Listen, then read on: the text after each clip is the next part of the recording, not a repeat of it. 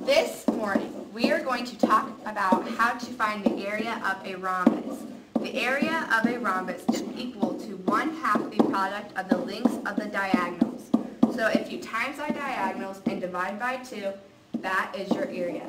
So to summarize, for all you slow people like Troy and Brady, if you times our diagonals and divide by 2, that gives you your area.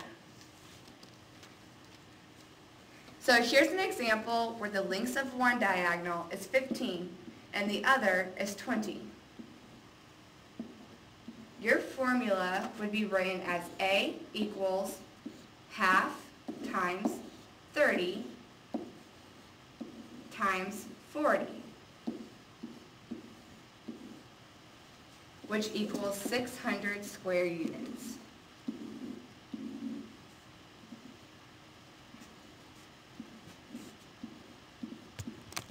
Almost. Okay. Once again, here is the formula one more time. A equals 1/2 times diagonal 1